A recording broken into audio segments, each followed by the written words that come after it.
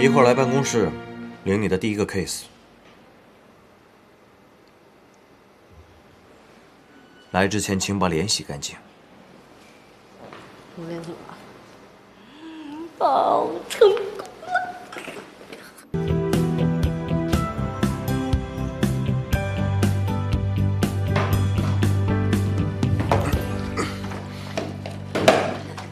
赵总，我自己来就行了。我不是想帮你，只是怕你砸坏了我们的饮水机。还有，我已经好了，别把我当老弱病残。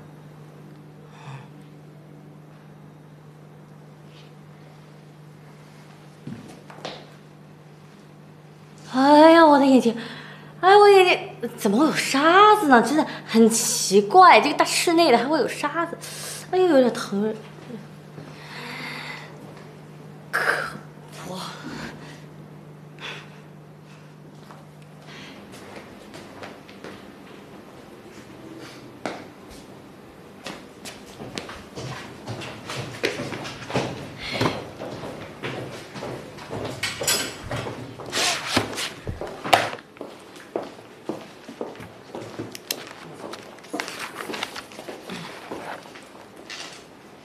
相识是杯醇香的酒，相逢是优雅的歌，相聚是那南飞的雁。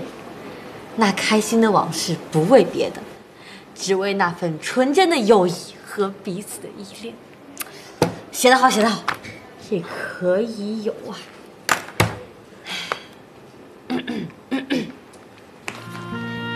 先生，这个呢是我这次的计划和安排，谢谢。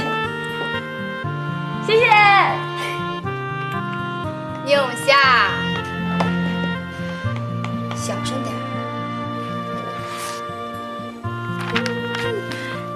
一定可以。哎，小夏，客户来了。哦，好，好，好，这个去啊。哦，好，加油。你说他能坚持多久啊？哎呦，一个职高生能坚持多久这件事情，值得我们拿来讨论。你们俩上班时间别背后议论别人。好嘞。哦，来，刘欣姐，看看我重新修改的方案。我对你这个整体想法啊，感觉还不错。但是呢，能不能把全部的行程压缩到1天之内呢？因为我的先生第2天要出差。行，没问题。不过我想问一下，为什么张先生不来啊？他应该听一下我们这个策划案的。哦，他工作比较忙。再说了，我来你们公司策划这个分手旅行的事情，他并不知道。哦，对了，我还有个要求，就是关于温情的方面，能不能减少一些，就换成那种象征着我们的婚姻走到了终点这个项目，好吧？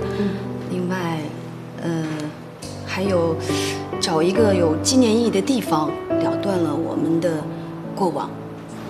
哦，对了，我们曾经在一个大树下面埋过时间胶囊，我们想把它挖出来。行。陈女士，我冒昧问您个问题，听您刚才那么说，好像你们的夫妻感情还挺和谐的，那你们为什么要离婚呀？哎，不好意思，我就随便问问。那这样吧，等我这个方案修改好了，我第一时间发给你们邮箱。行，那麻烦您啊。没事，那就这样啊。哦，对了，我听说你们麦味公司的，在业内的知名度很高，还有听说你们的老总年轻有为。哦，您是说赵总吧？您认识他？哦，不，我不认识他，我是听朋友介绍才来的。不过，确实是很专业。哎呀，谢谢您，谢谢您，我很满意。好了，那就这样吧。那您慢走。哎，好，再见啊。好，慢走。哎，再见。真奇怪，为什么要离婚啊？你是做项目的，不是查户口的，人家离婚和你有什么关系？我不是这意思啊，我就觉得劝和不劝分嘛。这是你接的第一个 case， 你最好小心一点，不要再被我抓到打探客户隐私的这种事情，明白吗？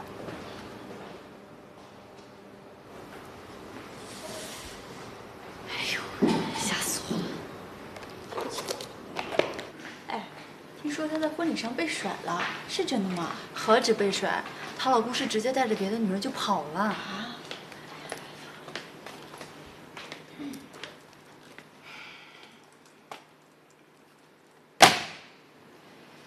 感谢各位对我婚变事件的关心。如果还有任何想要了解的地方呢，你可以接着来问我。同事一场的，我一定事无巨细的告诉大家。大家都到齐了吧？今天召集大家开会啊，有一个非常重要的事情要告诉大家：爱德华珠宝公司将于我们酒店举行一次珠宝秀。这个公司是刚刚进入到中国来的，这次秀对于他们来讲是至关重要的。他们对国内的销售策划不太了解，所以全权委托我们公司对他们进行策划。我们这样。我们分成2个组，2天之内，大家把自己的策划方案拿过来进行投标。我希望大家要用一些新颖的思维，给爱德华品牌一个好的定位。宁馨，个人问题在会上我不应该说，但是还是希望你能够调整好心态，好好的投入到策划当中。当然，大家以后在公司也不要去议论个人的问题，把注意力还是要放在工作上。谢谢总监的关心，放心吧，我一定会尽全力做出一个最出色的报告。好，大话可先别说在前头，咱们2天后见分晓。行，既然大家信心十足，那我们就马上开始。散会。好，来吧，我们走吧。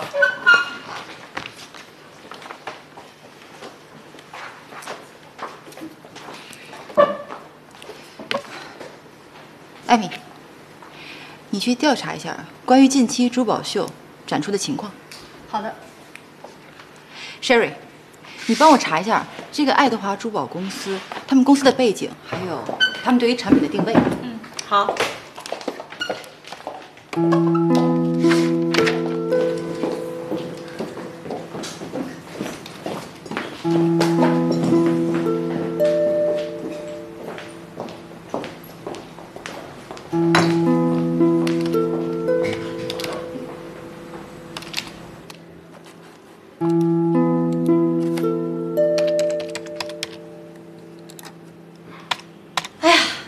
搞定！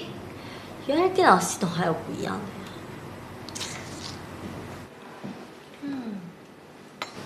呀。Lucy 呢？她有事儿先走了。好吧，那就你了，跟我走。我？是的，就是你，难道还让我等你吗？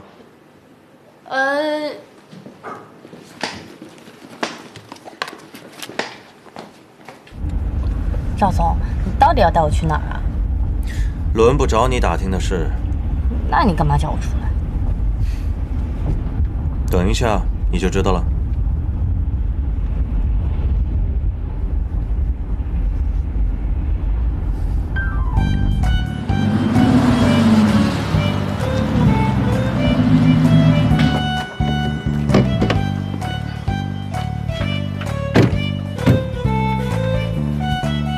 你听着，这边不能停车，你就开着车在附近绕圈。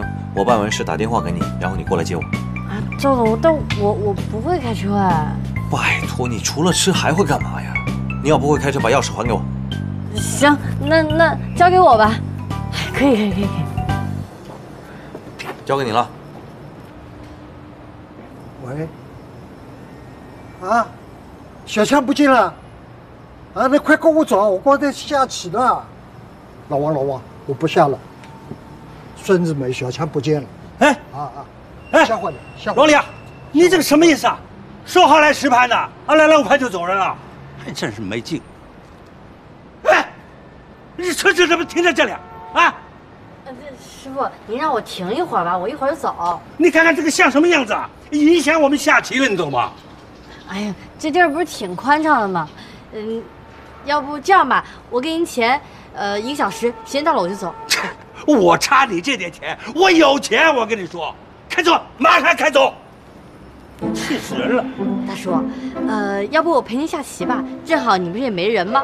如果我要赢的话呢，我就等到老板来；如果你要是赢了的话呢，就把车开走。你陪我下棋？我的棋龄比你的年龄大几倍，你陪我下棋？哎呀，那来一盘。真要陪我下棋？当然啦，来吧。你不脑残吧？来吧。来，摆。我倒不信了，和黄毛丫头跟我来比。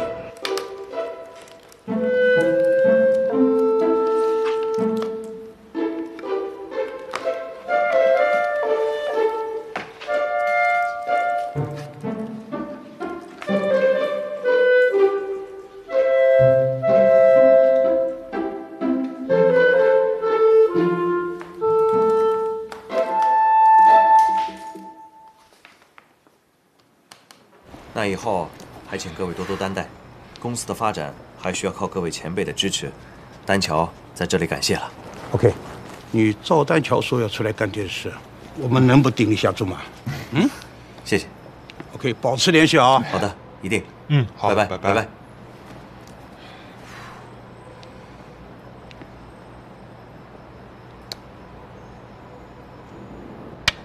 将军啊。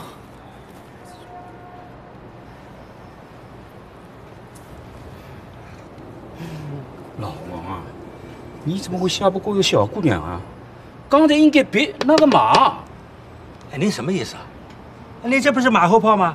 啊，观其不语真君子，你懂吗？别乱说啊！好了，别吵了，让他想想吧。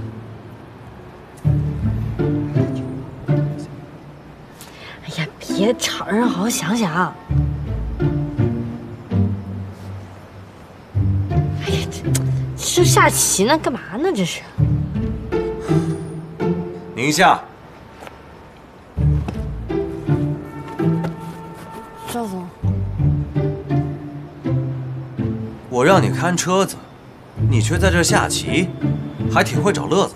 我在看着他呀，这不是完好无损吗？你是不是要接着下棋？不，稍等一下。各位大叔大伯们，今天特别感谢你们，但是我得先走了。要走了？我还想报一箭之仇呢。但是我老板叫我赶紧回去。小姑娘，我不得不说，你呀还真有两把刷子。我呢愿赌服输，下回啊咱们再大战300回合，怎么样？行，一言为定。好。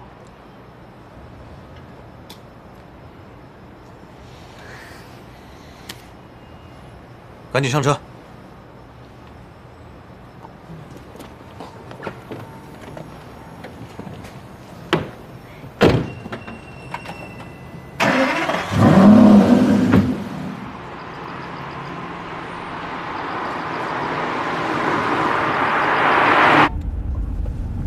没想到你还挺会下棋的。还行吧，我以前学过一些。光学这些没用的东西。这个怎么能说有没有用呢？这个是种乐趣。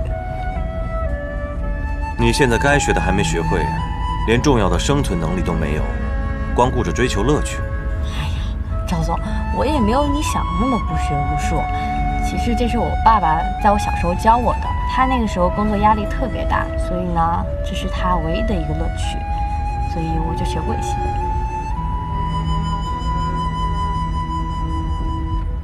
那现在呢？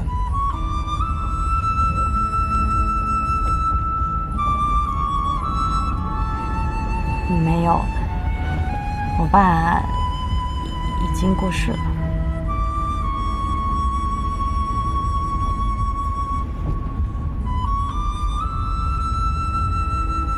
抱歉。没事儿，很久以前的事情了。我不会因为你跟我说了这些就降低对你的要求。我也没这么想。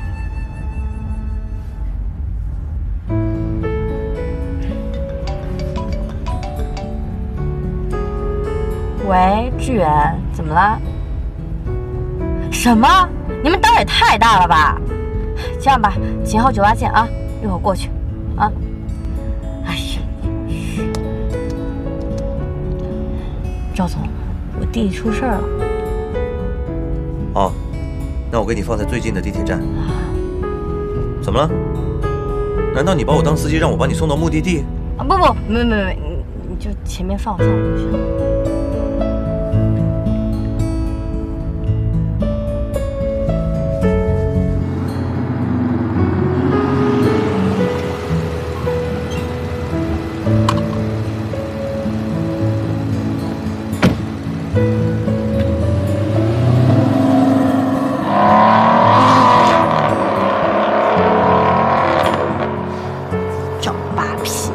要没有我，能停那么久？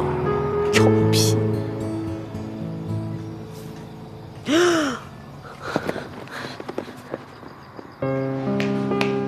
呀，什么情况？姐弟俩都来了，喝点什么？喝什么喝呀？志远，你看看你干的好事儿。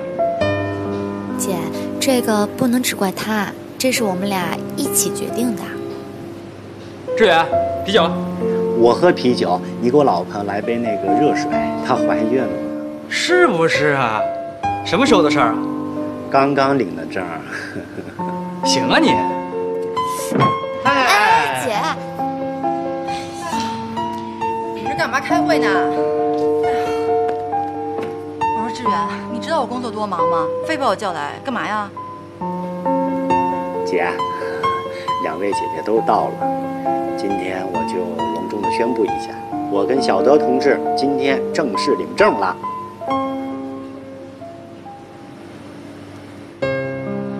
小德，你们开玩笑呢吧？没有，是真的。恭喜二位新人。你就别瞎起哄了。你看看这2天家里不炸开锅呀？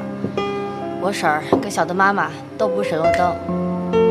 小夏说的对，这双方家长都不同意了，你们就结婚。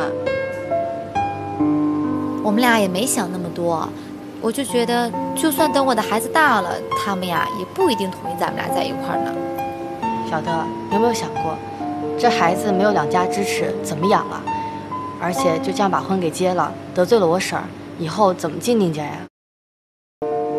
其实我跟我老婆都商量好了，我们俩租房子住。我们之前一直在找房子。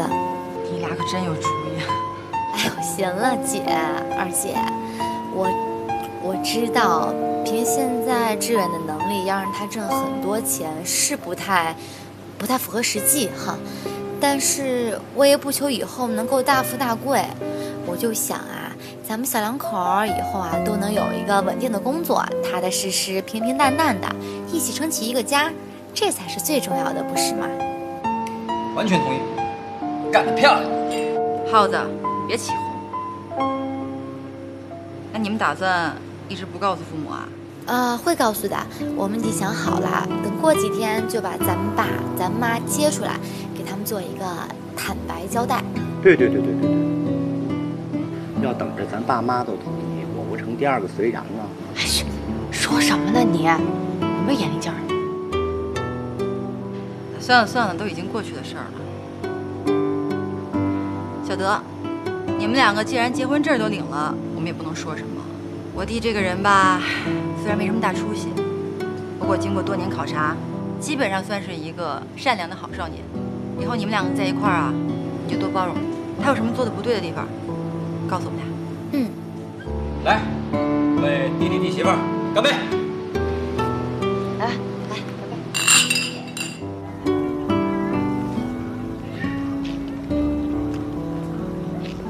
小德，其实我挺佩服你的，无论是在感情上，还是在婚姻上，你都比我成熟。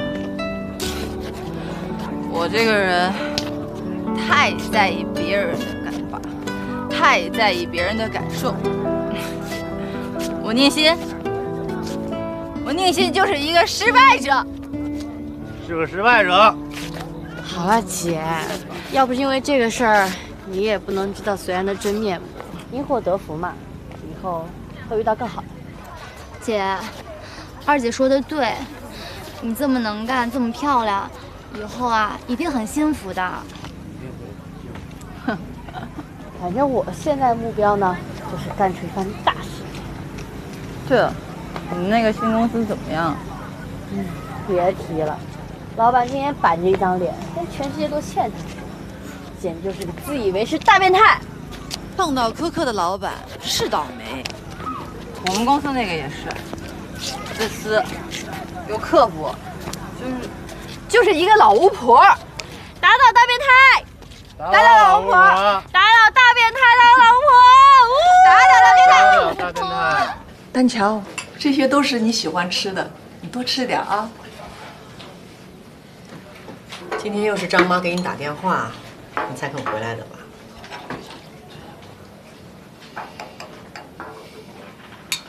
见过我的那几个老朋友了？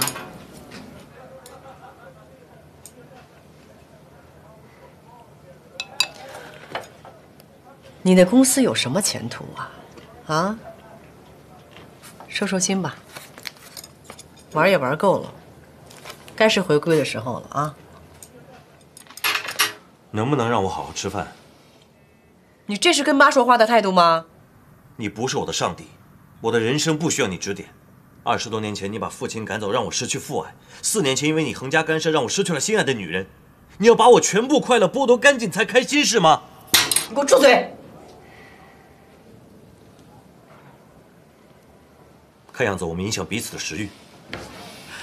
丹桥，别跟你妈赌气，她是为你好啊！丹桥，别拦她。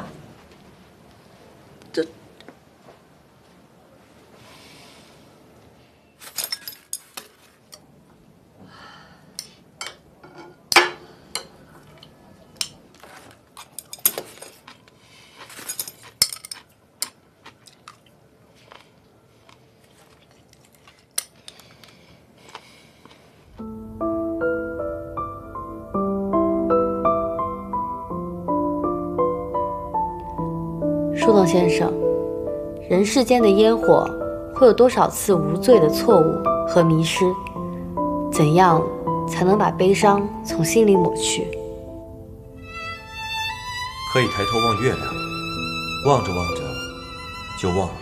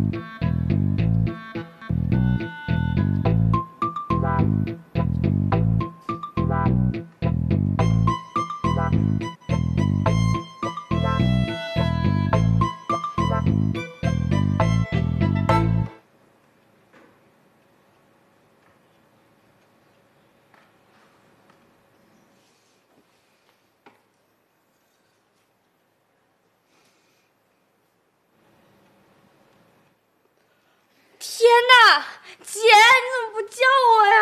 啊！哎呦，小夏，你能不能优雅一点啊？你这样都不优雅了。哎呀，什么优雅？我都迟到了。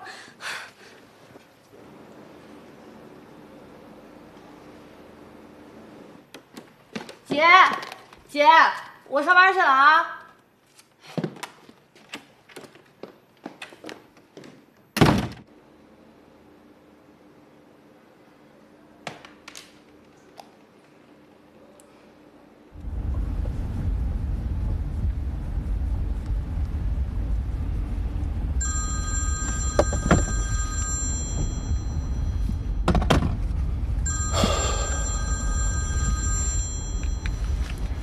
妈妈，您那儿现在是凌晨啊，怎么还不睡呢？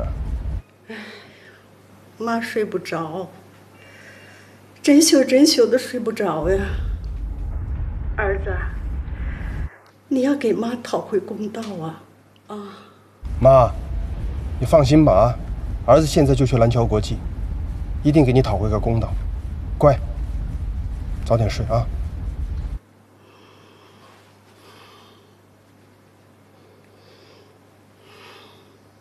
其实那个案子我们还是可以考虑的，他们之前看过，没问题。静瑶，刘董事长，好久不见。我代表家父向您表示问候。令尊身体可好？还好。那就好。哎呀，时间真的过得太快了，我到现在还经常想起我当年和你父亲在一起艰苦打拼的日子。好在你父亲有你这么优秀的儿子来接班，我想他完全可以在家里颐养天年了。刘姨谬赞了，小侄以后还有很多事，让你多多提携与扶持。哎，二位，我们请吧。来。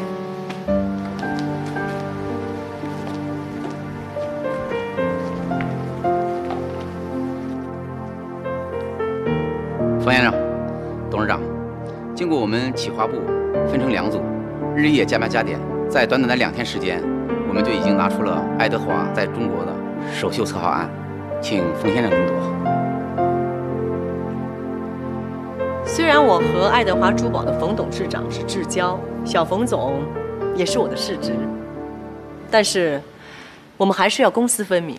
同时呢，我也特别感谢爱德华珠宝对我们蓝桥国际的信赖，因为这关系到爱德华珠宝能否打开中国内地市场的首站，也关系到我们蓝桥国际能否与爱德华珠宝进行长期合作的一个关键。今天是我们第1次镜头会，我相信我们的企划部一次不行，重新做方案，一定要在规定的时间内做出让爱德华珠宝满意的企划案。一句话，势在必得。好，那下面有请我们企划1组的组长讲几句。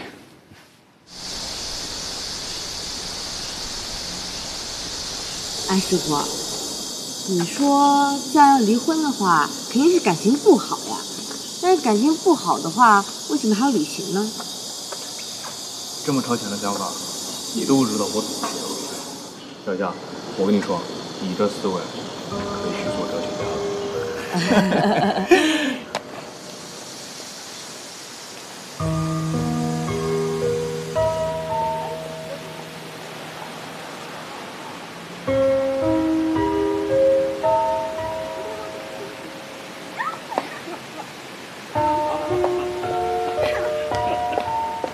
张先生早，陈律师早。你好。哎，出来了。哎，不好意思，来晚了。你看啊，他要化妆的。不好意思，定制的好，上车吧。哎，慢点啊。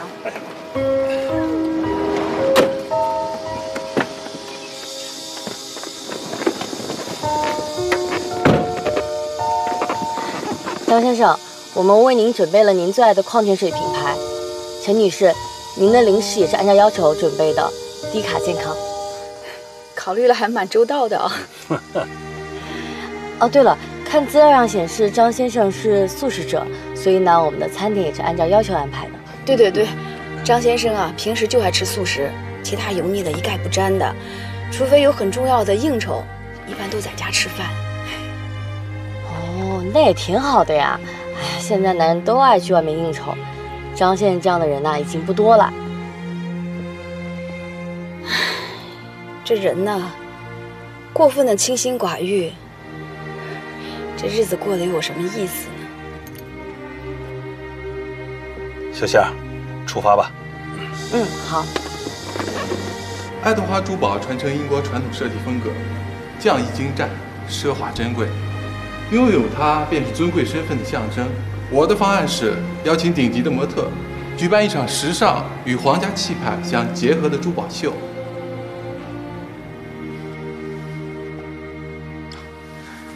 好，那下面有请我们企划2组组长讲几句。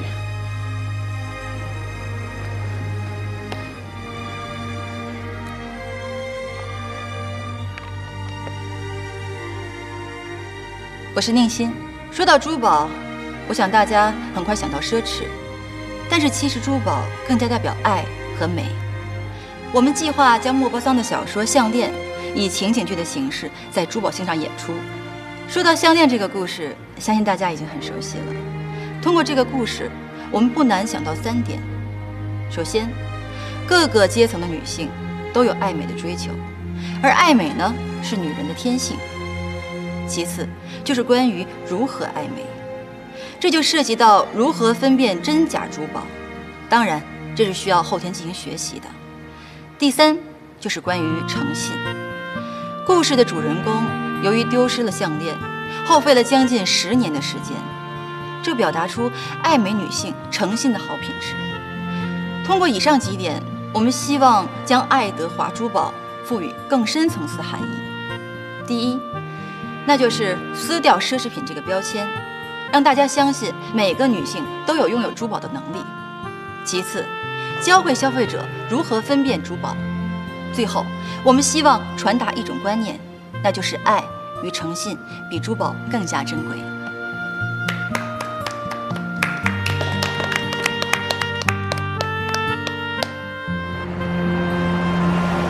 树洞先生，人永远不会珍惜3种人：一是轻易得到的；2是永远不会离开你的；3是那个对你一直很好的。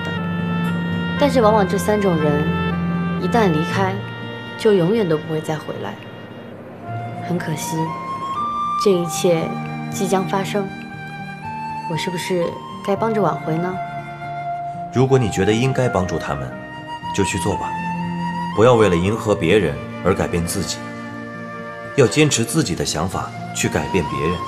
我说，咱们难得约出来健个身，你怎么还在忙着工作呢？你就不能歇会儿啊？嘿，跟谁聊天呢？聊得这样，又在充当别人的心灵大师呢？你是我的心理医生，偷窥我的隐私可不是你的工作范围。为了病人的身心健康，作为心理医生的我，有权利知道他的情感动向啊。哦，你经常给我灌心灵鸡汤，让我相信爱情。那么你呢？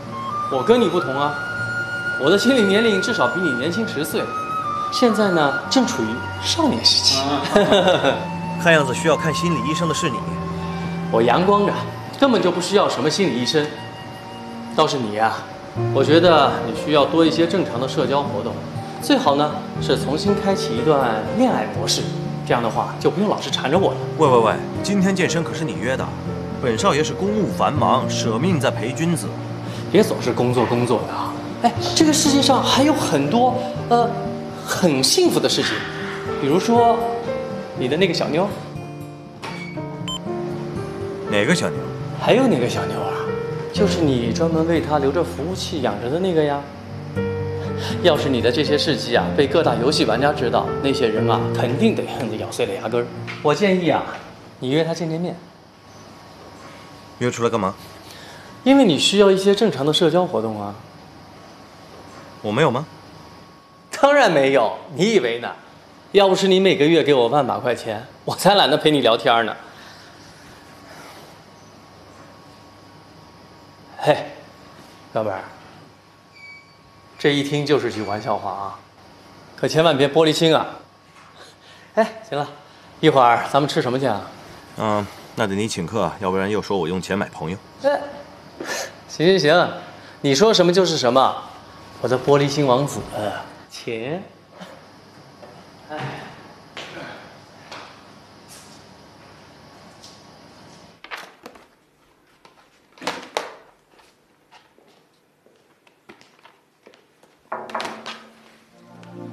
冯先生，宁馨小姐，晚上如果有时间的话，一起吃饭。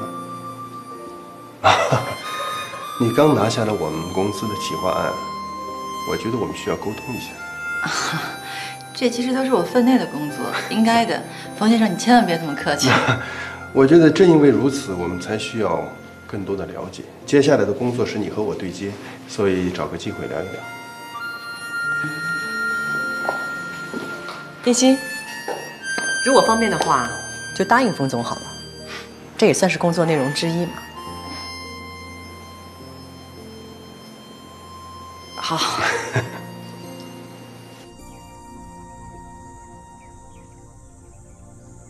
树洞先生，你好。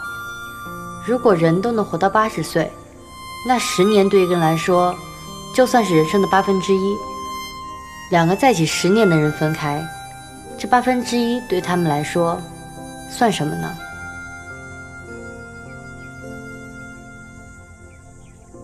同济中学77届1班同学会时，陈萍萍同学因为崴脚掉队，赵志伟同学就背着她走在队伍的最后。途中你们在这里休息，互诉生活和爱情的挫折，然后定情。哎，张先生，您不是叫张志伟吗？怎么写赵志伟？是不是打错了？我以前姓赵，现在姓张。啊，不好意思，那我接着念。没关系。随着时光的变迁，你们一起经历了酸甜苦辣、喜悦和悲伤。现在到了结束的时候了。接下来，请你们为你们的情感画上一个句点。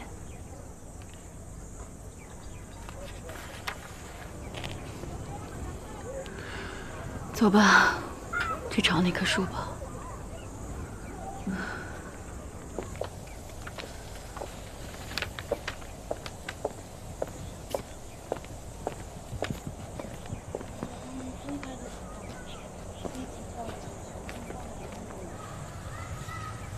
老张，哎，这都过去10年了，你当时埋了那个罐子是在哪棵树下面，还记得吗？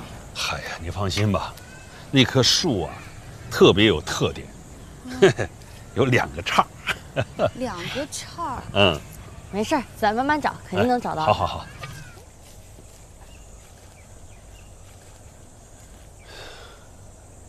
哎，张先生啊，是这棵树吗？这棵树不是，这是3个叉的。啊，不是说2叉吗？这个呢？这个像吗？这个也不是，那个分叉的地方特别矮。会长高的吧？不是这个，不是这个。往那边走走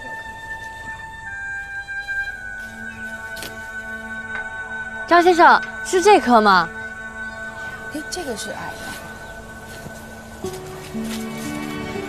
嗯，这棵差不多应该是这棵。这么大了！天哪，10年长了这么高。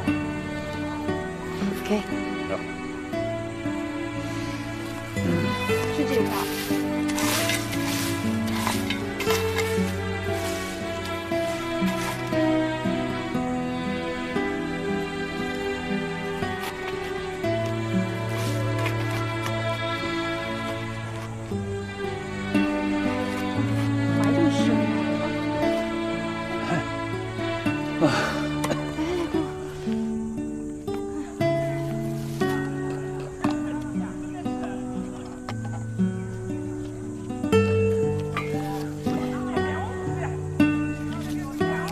哎，你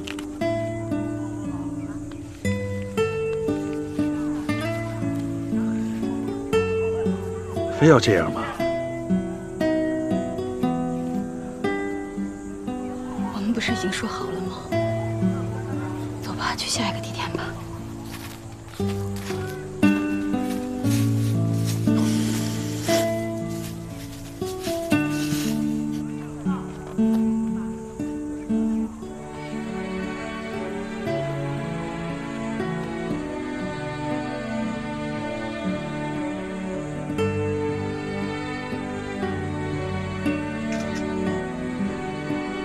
树洞先生，我拍了一张你兄弟的照片。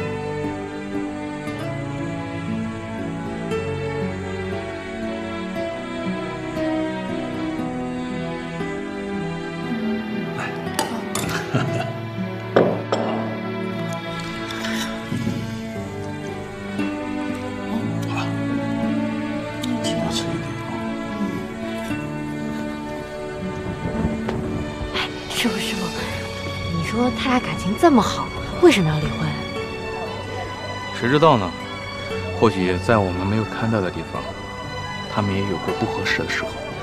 不是吧？这一天的观察下来，我觉得他俩感情挺和谐的，跟我身边那些情侣、夫妻都不一样的。我觉得在茫茫人海中能够找到一个适合的特别不容易。他们不仅找到了，而且还相处了10几年，感情这么好，因为我觉得呢，他俩离婚说不定是一时冲动，过几天可能就后悔了。小夏，我跟你说，咱们这个叫私人定制旅行，你又不是民政局的调解员，对不对？我们做好自己的事儿啊，就别操心了。哎呦，师傅，我也不是瞎操心。咱们既然私人定制的话，就要为客人负责任呐。所以呢，我为他们准备了一个惊喜。你要干嘛？哎，我跟你说，千万别乱来，老板知道了可不得了。哎，又是赵总，赵总一天到晚冷冰冰的，跟机器人似的。我跟他可不一样，我可是有血有肉的，说不定到时候他们还会感谢我呢。你这是要做什么了？哎呀，没事儿，你放心，交给我。哎，小夏，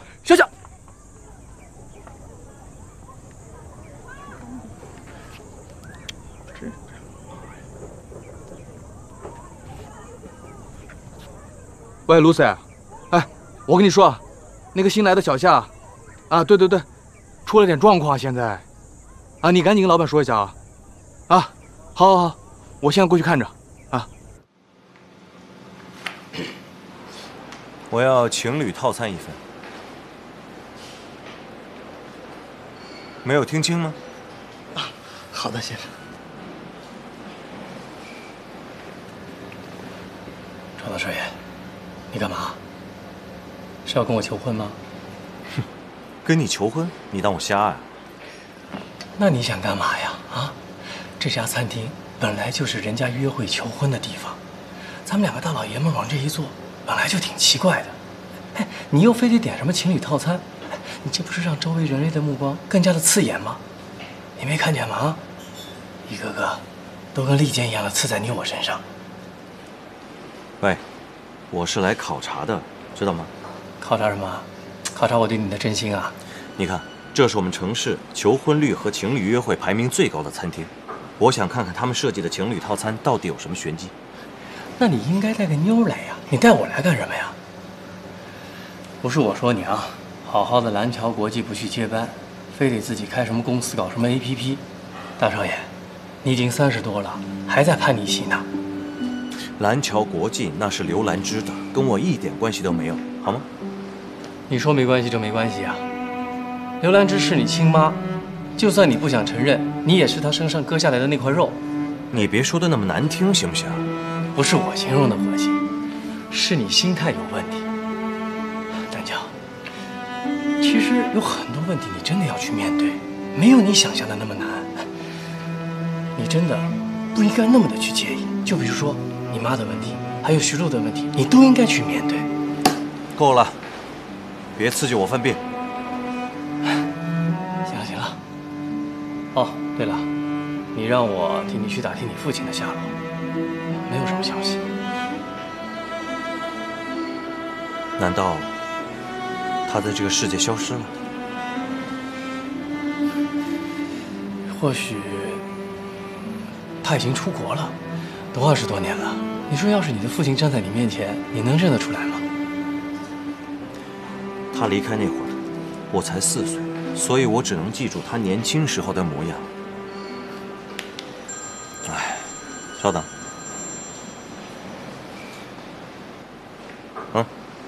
你好。是，我知道。好，我马上过去。好了，我先走了，这顿算我欠你的。下一次你选地方。哎，怎么了？说走就走的？那这情侣套餐怎么办啊？就当是给你左右手点的吧，让他们好好庆祝一下。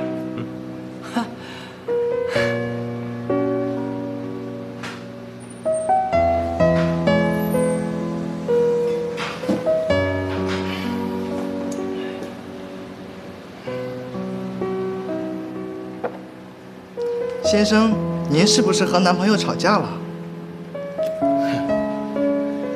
你哪个眼睛看出来他是我男朋友了？我懂的，虽然吵架了吧，但是我们单身也要快乐哦，请慢用。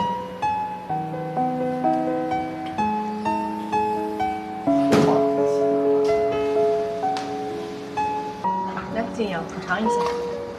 这是我在武夷山的茶艺师特制的手工岩茶。父亲也爱喝茶。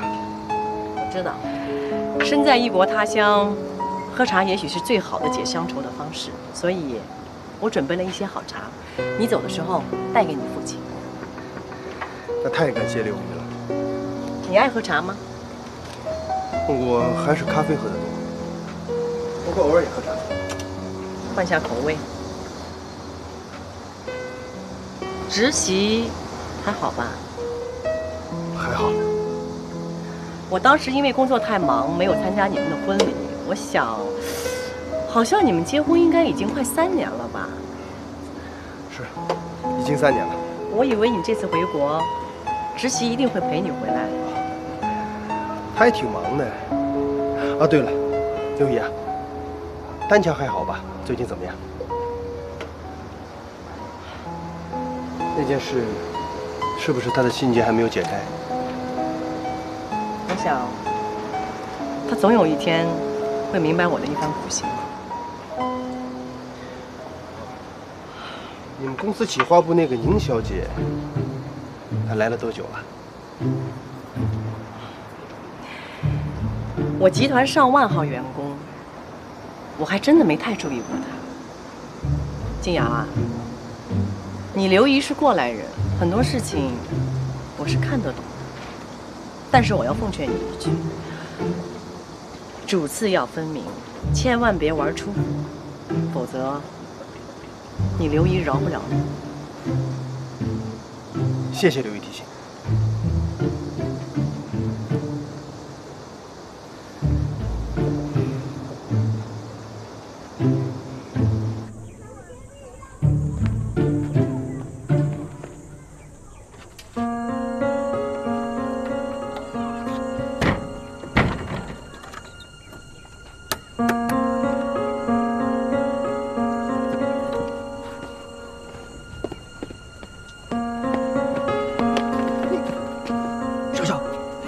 你干嘛？搞死了！老板知道要找你算账的。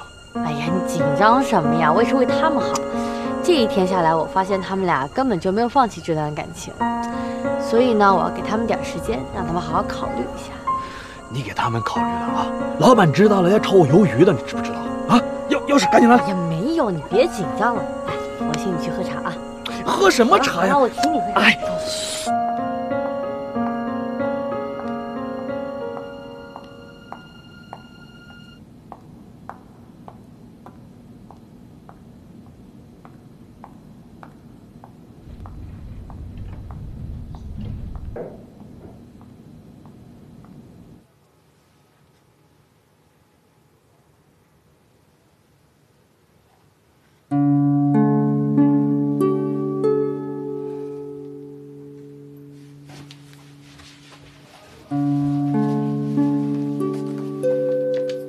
王秘书，把企划部宁馨的档案给我调出来。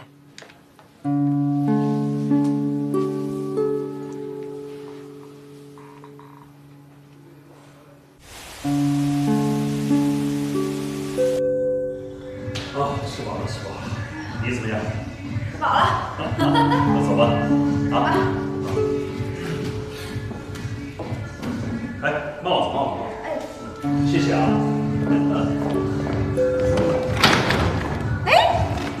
这怎么回事啊？这是怎么了？啊，门怎么锁起来了？锁起来？又怎么会锁起来的呢？小夏，小夏，你在哪儿呢？这门怎么锁上啊？张先生、陈女士，你们先别生气，听我说。其实我今天发现你们感情真的特别好，所以呢，我想给你们一段时间好好相处一下，希望你们可以放下芥蒂，重新开始。你这孩子，你这不是瞎胡闹吗？快把门打开！你有什么权利这样做？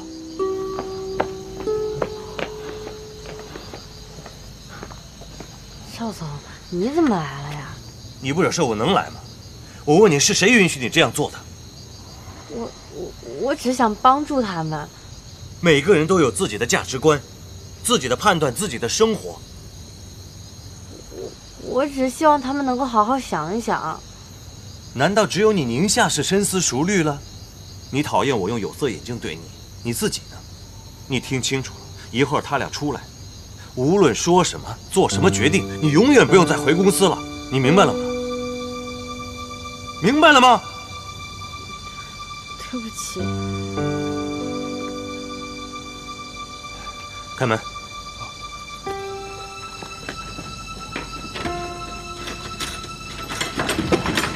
对不起，对不起。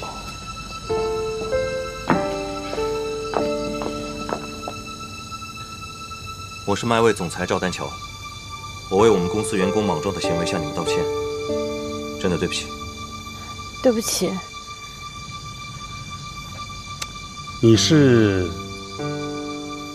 赵丹桥？怎么，你们认识呀？啊？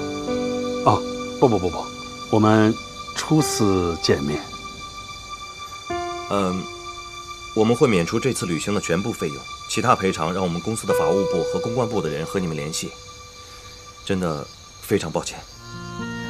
算了，毕竟这也是我们最后一次了，希望你不要难为小夏。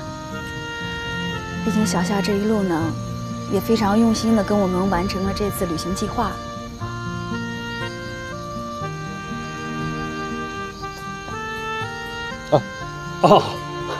没关系，不碍事的。赵丹，赵总，没事，我们没有不高兴，没有不满意。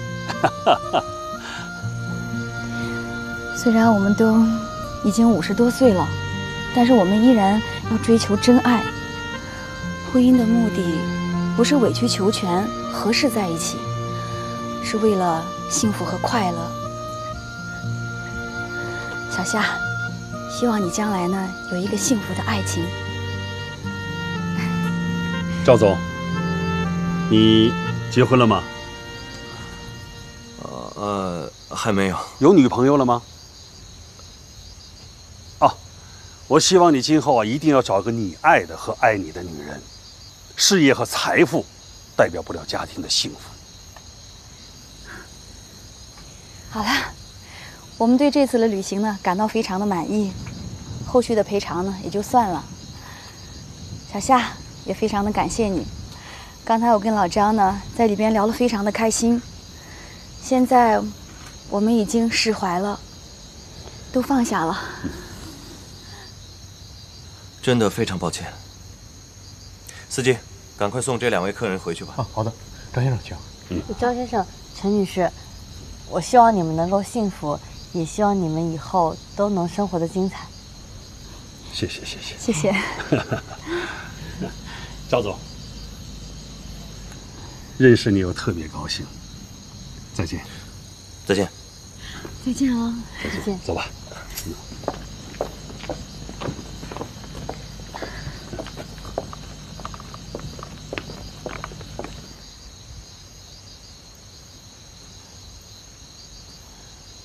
赵总，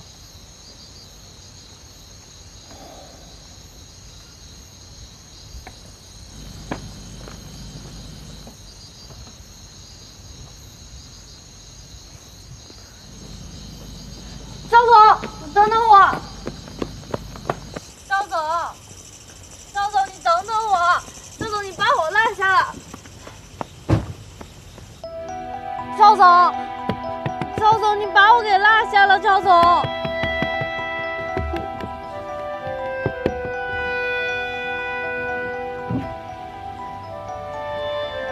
赵总，我知道你生我的气，想要开除我，但是这荒郊野岭的，要不你把我带到市区，再开除我吧。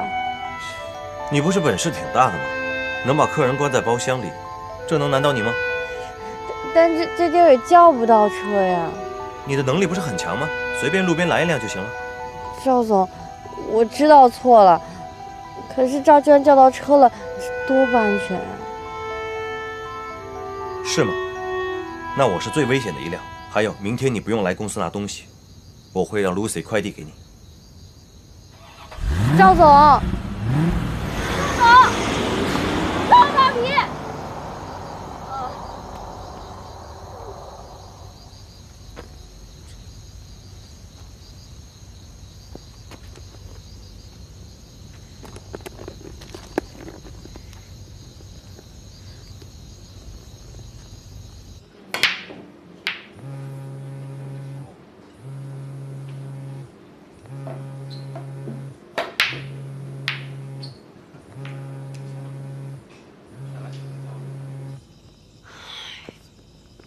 死耗子，这个时候不接我电话，唉。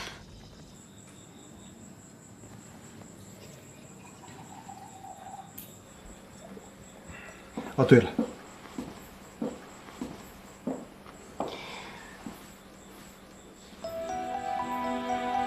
收下它。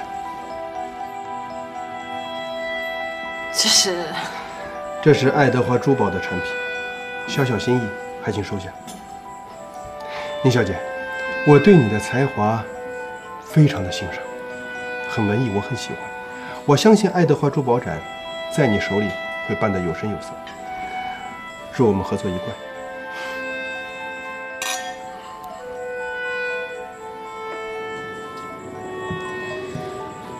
冯总，非常感谢您的赏识。不过您刚刚说的那些事情都是我分内的，谢谢您的好意，这个礼物我不能收。宁小姐，我们冯家的生意遍布全世界。你知道，在南非我们有钻石矿，在澳洲我们有酒庄，在英国我们还有古堡。其实我们有半年的时间都会在天上飞。那你也真的很辛苦啊。但是我身边缺少一个像你这样的有才华的。我想，我们今天应该是工作聚餐吧？既然如此，私人的话题是不是可以不用再聊下去了？喂，姐，哎，赶紧来救救我吧！你在哪儿呢？怎么了？到底？我在南郊农场呢，我被老板落在这儿了。好，你别着急啊，你发个位置给我，我马上过去找你。行，那我等你啊，姐。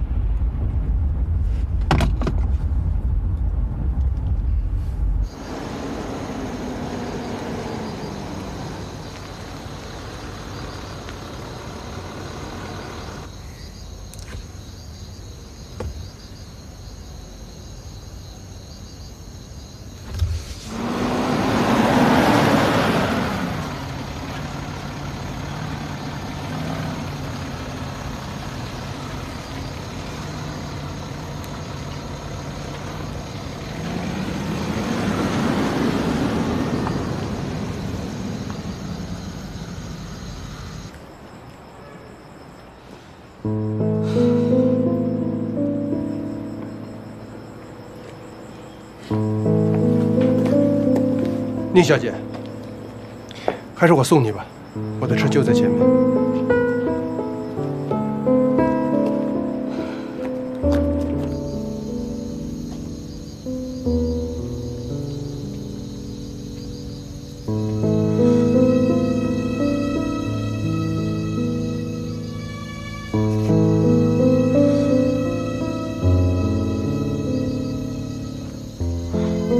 我怎么这么没用啊？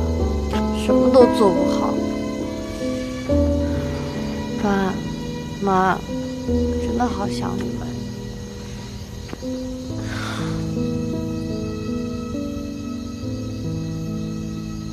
我什么都做不好。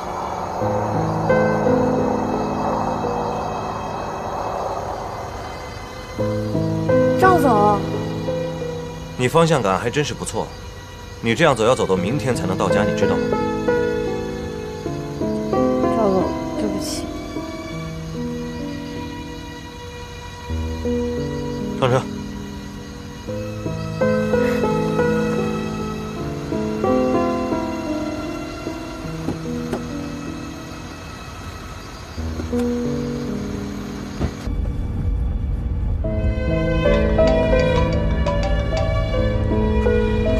么样，小夏？你已经上车了？哦，好吧，那路上小心啊。王总，不好意思，我妹妹已经安全上车了，您看找个方便的地方把我放下吧。前面就是江边，我们下去逛逛，看看这个万家灯火。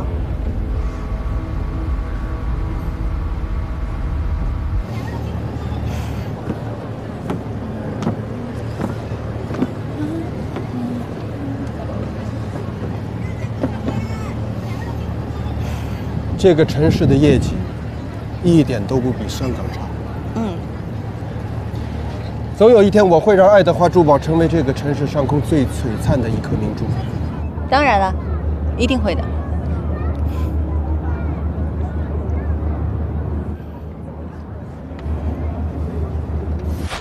好美啊！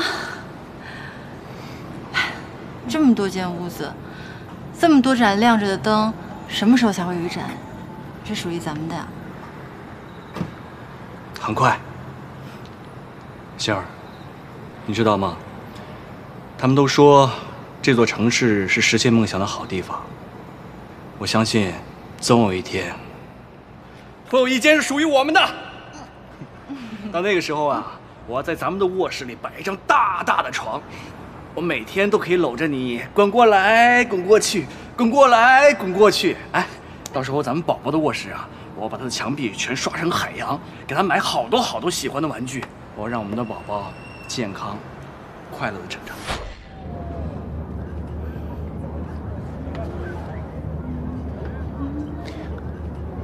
冷了吗？要不要我把外套给你？哦，我没事，谢谢你。时间不早了，我们回去吧。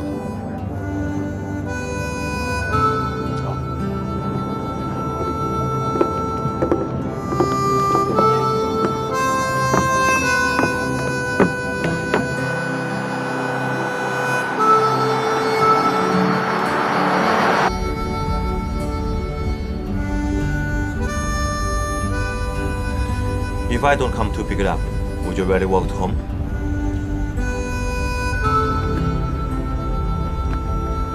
Yes, I'm going to walk home. Are you satisfied with your performance today? No, that's not good enough, my boss. 你英文学得还挺快的，说明你记忆力不错。哎呀，我都落别人那么多了，要不好好努力，怎么赶上别人呀？你等了这么半天都没有人来接你，看来你日常人缘不怎么样啊。谁说的呀？刚刚我姐就要来路上了，实在不行，我还有个特别好的网友呢。网上的朋友你也相信啊？是人是狗你都不知道？你根本就不懂。虽然我们没有见过，但是呢，他最了解我的人，而且我什么秘密都跟他说。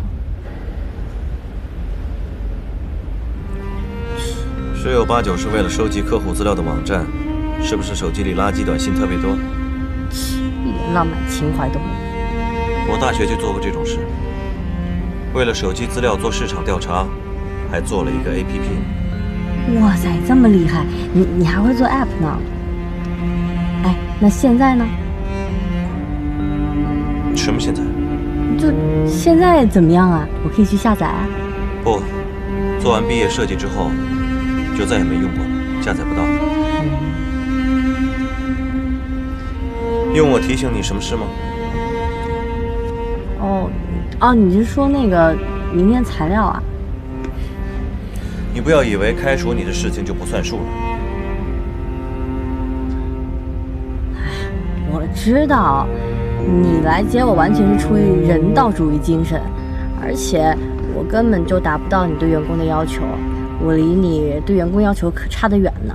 没关系，一会儿到了市区之后，我噌的一下就消失在你面前，保证不再出现。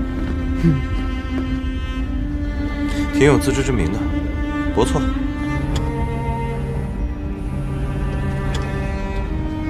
喂，我是赵丹桥。为什么改变 MyWay 的投资计划？之前我们不是草签了战略合作意向书吗？好的，拜拜。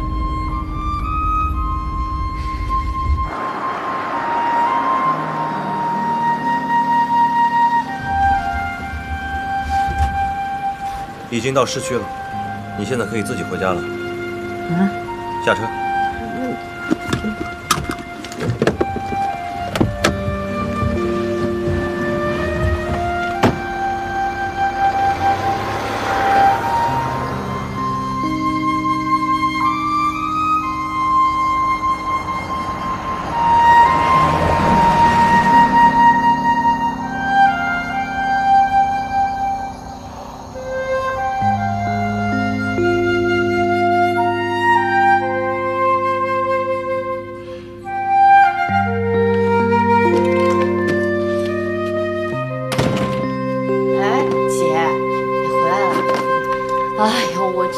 千辛万苦啊，才回到家，哎呀，累死我了。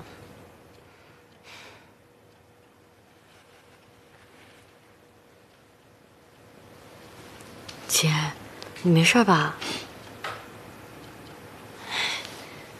姐，你别哭了，洗个澡，睡一觉，满大街男人都比孙然强。放心，我没事儿。